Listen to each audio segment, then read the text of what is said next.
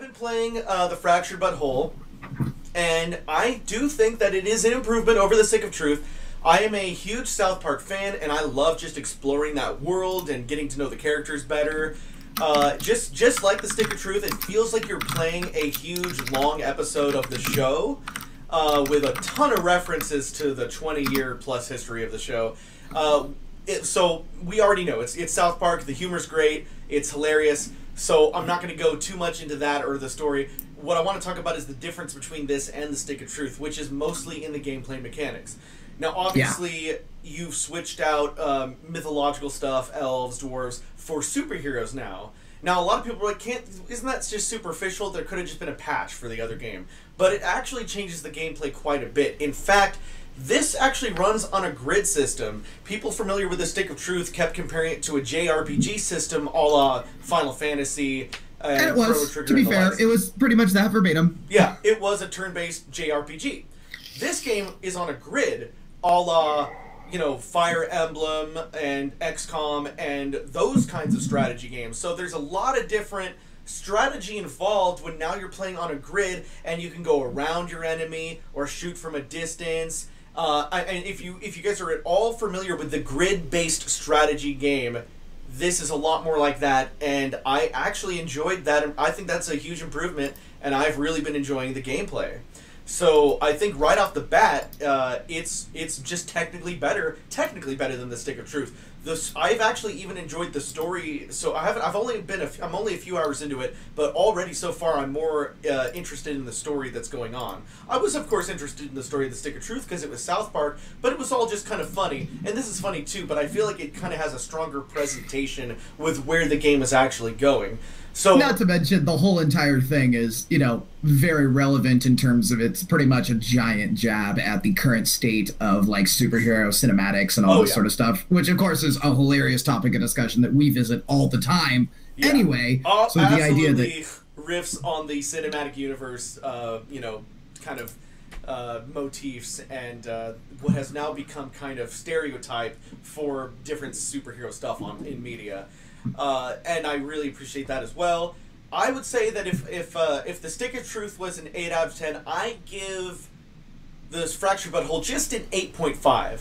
Yeah, that's about where I'm at too. Yeah, it's just a little bit better than The Stick of Truth, but it's definitely a game you don't want to miss. It's a linear improvement in the idea that it's just a better presentation or whatnot. If you're not familiar with the South Park universe and you get thrown in because you're like, I've never really watched South Park, but I'm gonna try out one of the video games. Maybe you should watch a little South Park first, because if you're not familiar with the kind of humor that South Park lays down in order to make its commentary, you are going to be appalled. You're going to be caught very off guard by just the absolute raunchiness of the game. So familiarize yourself with South Park before you jump into this game. That's absolutely fair to say. Yeah, if you don't appreciate the humor in South Park, you're either too sensitive to it or you just don't like the satire of it. This game's not for you. If you like South Park, you'll like the game. So because some people like South Park and didn't like the first one, I really think that you'll like this second one because it just plays better. But again, everything is... We should speak on the idea of why it's getting review bombed on Steam and like what a lot of the controversies are surrounding it too. Because outside of just the idea that it is a game that is playable and good and all this sort of stuff, there's the idea that a lot of people are pretty down on it right now for kind of some reasons that have nothing to do with the gameplay. Yeah, it's having a lot of PC technical difficulties that most of them have already been smoothed out with updates. Right. And I've been playing on Steam, and I've had no problems, actually. Personally.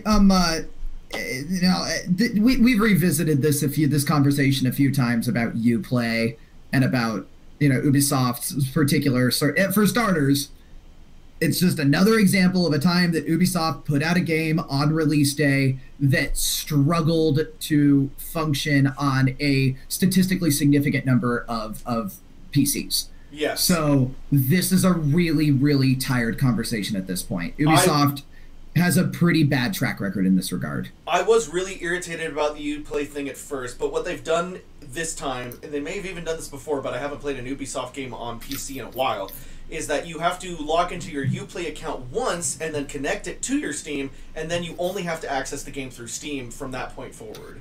That's nice, because I got tired of working with both, and it's a minor irritant and whatnot.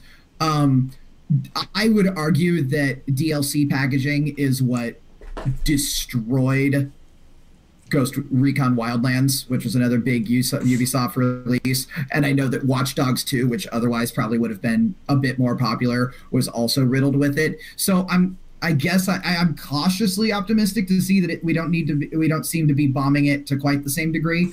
We do have a rather pricey looking season pass that's available. And again, season passes are just one of those things that are, I think at this point, 70%, 30% in favor of not necessarily a great investment. I've bought the season pass on a few games that I have deemed would yes, I'm happy about that. I'm glad I did that. I don't know that I feel that way too much about most of the season passes, though. So we are yet here again with the season pass conversation, and I don't think it's going away anytime soon. And yeah, I don't know what else to say on that, other than the idea that I remain extremely wary of any game that puts out a day one season pass. It just raises more questions than answers. Gotcha. Yeah, definitely. I mean, there are issues and problems everywhere, and that's why you guys need to be watching Video Game Talk live every Thursday on the Chavers channel, because we will talk all about them ad nauseum. We get into this big conversation about, just sort of the current state of kind of the commercial aspects of producing video games. Because it's completely separate from this idea of what are video games playing like and looking like today. There's this whole different conversation about the economics as far as how are they being sold and distributed, and how is content being put out behind paywalls. What are the good things about it, and the idea that we're seeing life breathed into games after the fact, versus where do we see games being deliberately cut short in order to sell content after the fact, in order to drive up the cost considerably above these $60 margins.